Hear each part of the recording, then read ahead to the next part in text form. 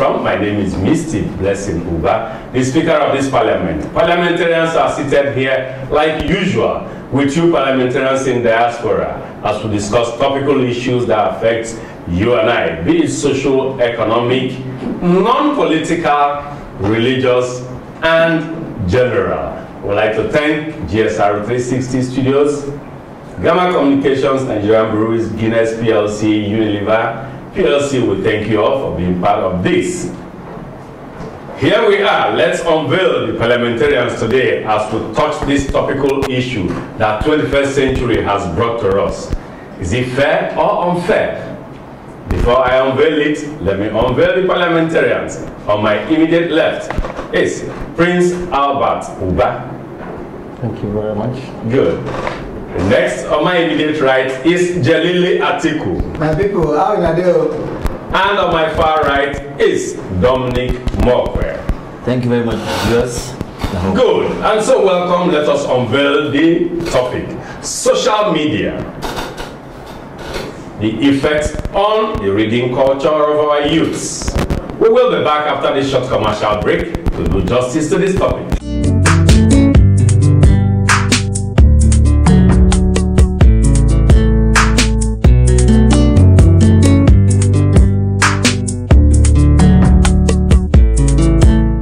Welcome back. It's still the Parliament wherever you're watching from.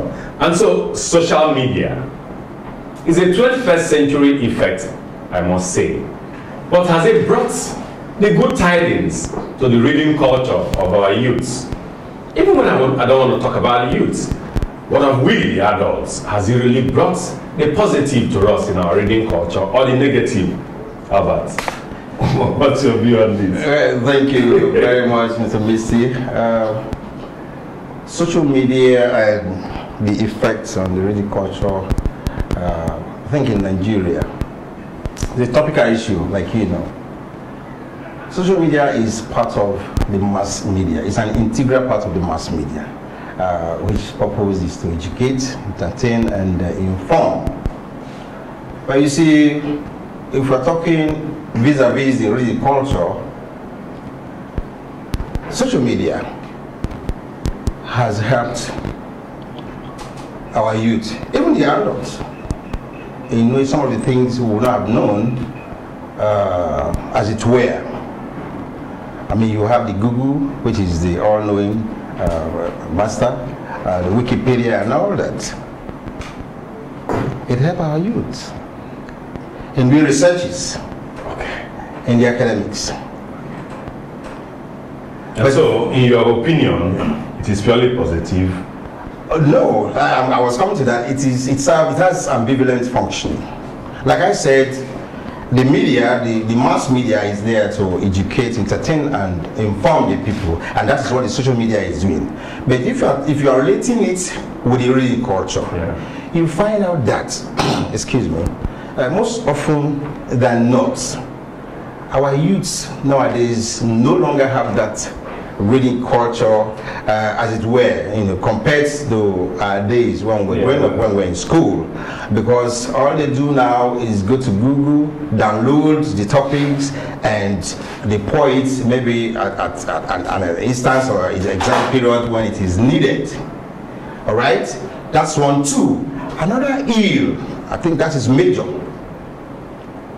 is so many sites that are there in the social media, especially, you know, those sites that are not meant for the growing teenagers. Yes, you find that, especially, anyway, the social media, even though everybody is getting to imbibe by it now, is meant for a section of the society, even though the bourgeoisie, even though everybody is coming to imbibe by it, you know, the bourgeois kids have the opportunity that is far away from those of the indigent students to go into sites, websites that are hitherto not known to us as adults. And you talk about YouTube, over 1,000 videos are being downloaded in an hour, in every 1 hour in YouTube. And these are kids, are youths, spend most of the time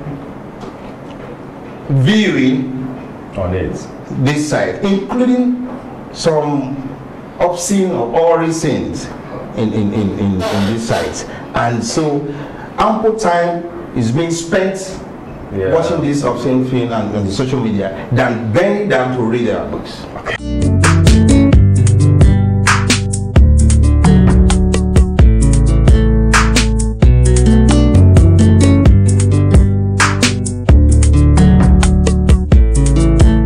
And so, welcome back to the Parliament. We are still on the effect of social media and our reading culture.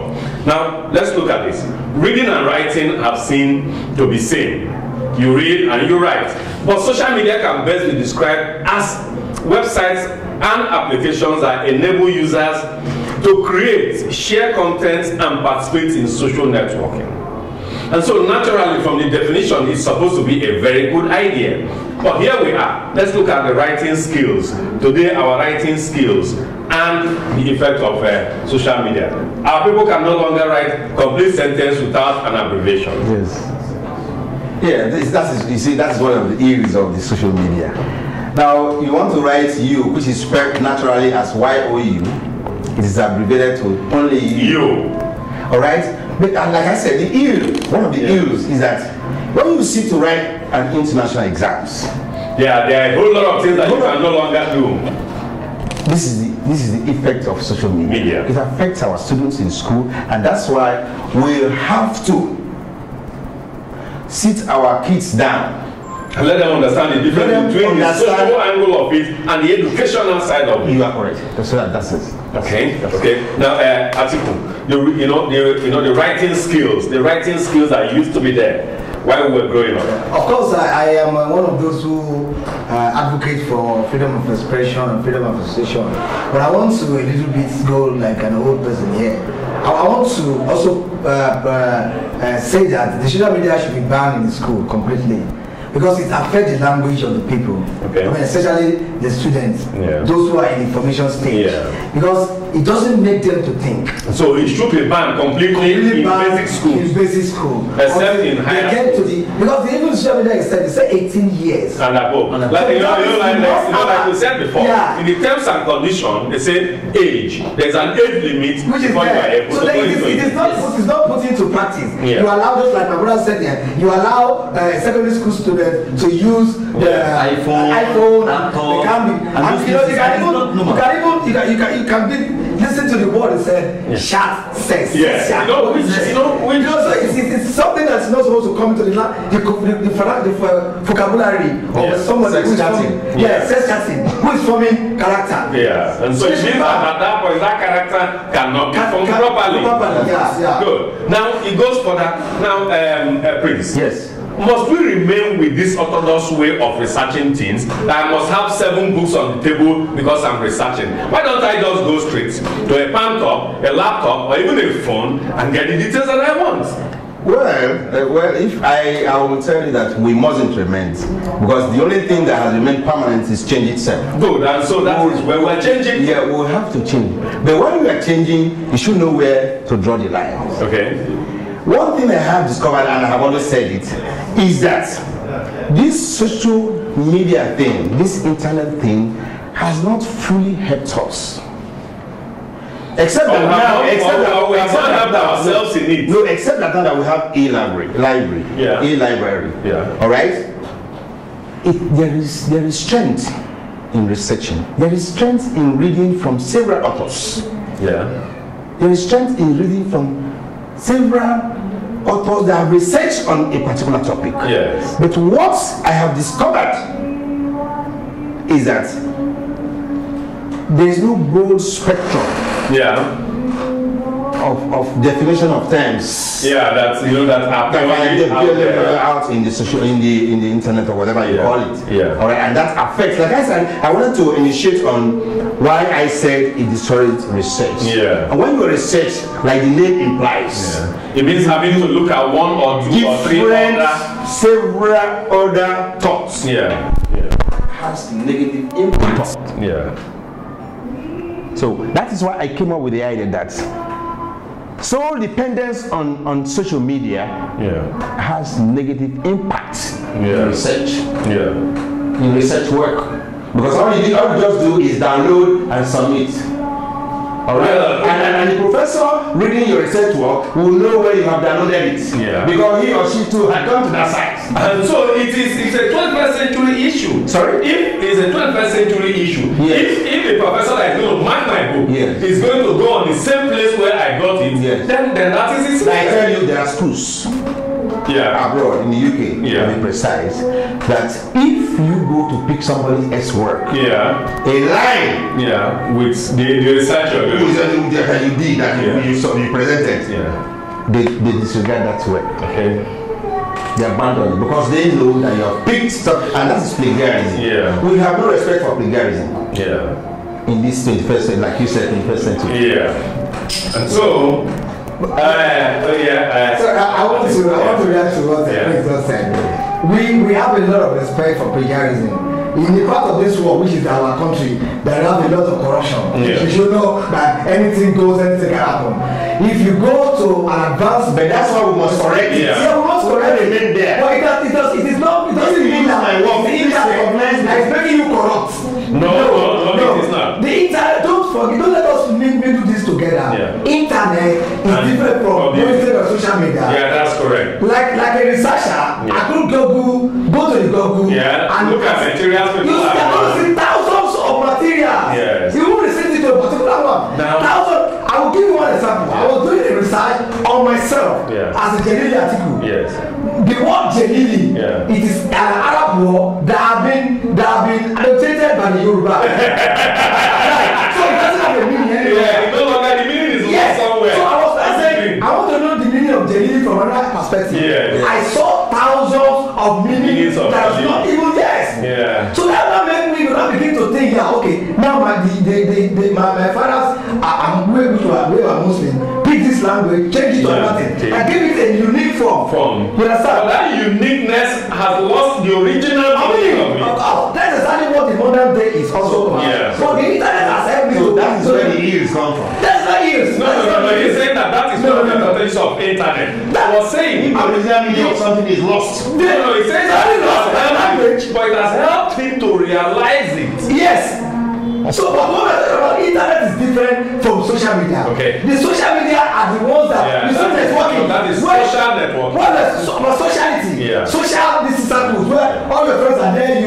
Everybody to share content. To share content. Yes. So but I could be in social media with professors. We are all professors. I will share ideas about things that are pertaining to our profession. But when you take it further than I will talk about sex, you talk about this, talk about irrelevant things to the people. Everything that has advantage there is a disadvantage.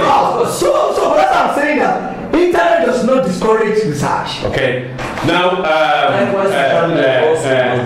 Dominic. It does because it wastes Apple time. Dominic.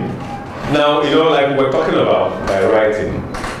Now, somebody had to write, was going to wish somebody, wishing you happy birthday and long life and prosperity. I was amazed when I looked at, the phone of the person he sent it to. You would not believe. He just wrote WHLINPPP. And the man was saying, what is the meaning of this? You understand? We have to call somebody, that is far much younger.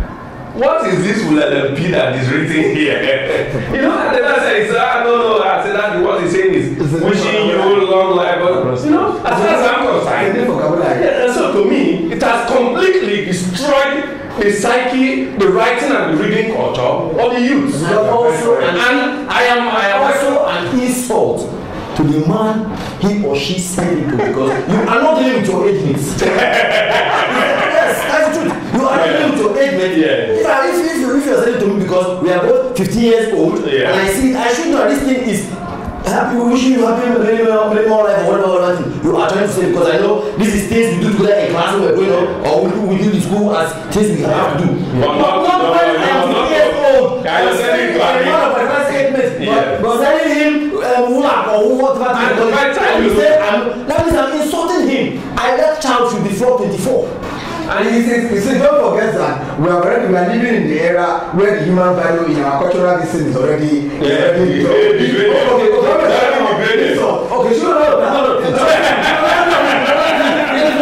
Okay. That's what I'm saying.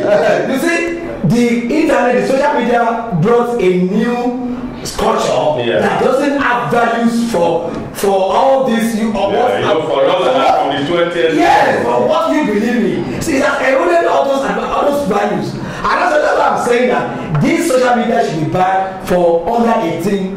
But it stays there for 18, and we know. Okay. I'm not saying our parents are the bone of contention. So they don't check these things. Dominic, on your last line, advice.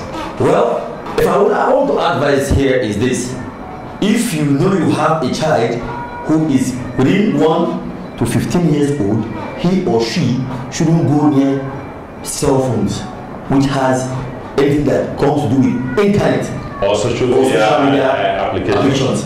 That's mine. Atiku. Yeah, does a child of 2 years have sex? No. If that is no, then the same thing should go to social media. Yeah. The age limit should be restricted, should be enforced. Yeah. As it's stated in the rules and regulations of the social media, it should be enforced. Prince. See, everything boils down to the parents. Maybe in subsequent time we will have to discuss the role of parents in all of this. Yes.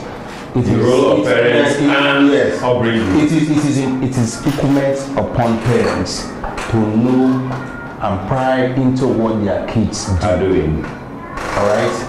If the parents, of course we have various types of parents. Yeah, some are just guidance. Some some are caretakers. Yeah, the criminologists will tell you that we have permissive parents, we have autocratic parents, and we have authoritarian parents. All right, maybe that's the topic for another. So what I'm trying to say is that parents have a role to play in all of this. Yes. All right, it is important that you check what your kids are doing. All right, it is not a question of, oh, I am an affluent parent, I have to buy all the sophisticated gadgets for my kids. You are invariably and indirectly destroying that child, because at that age there are certain things he shouldn't be privy to. Yeah, that now at that point it is. Yes. Okay, that's it. And so parliamentarians in diaspora would like to say, please differentiate between the social activities, official activities, and educational activities. You cannot be writing an official mail and you're writing you as in you instead of YOU. You cannot be writing an official mail and instead of writing please, you're writing PLS. You understand? And so I think there must be a clear demarcation between the social activities, educational activities, and official activities. Until next week, we will come back with another exciting topic on the parliament. From us parliamentarians here, we say thank you, good night, and God bless you. It's a pleasure.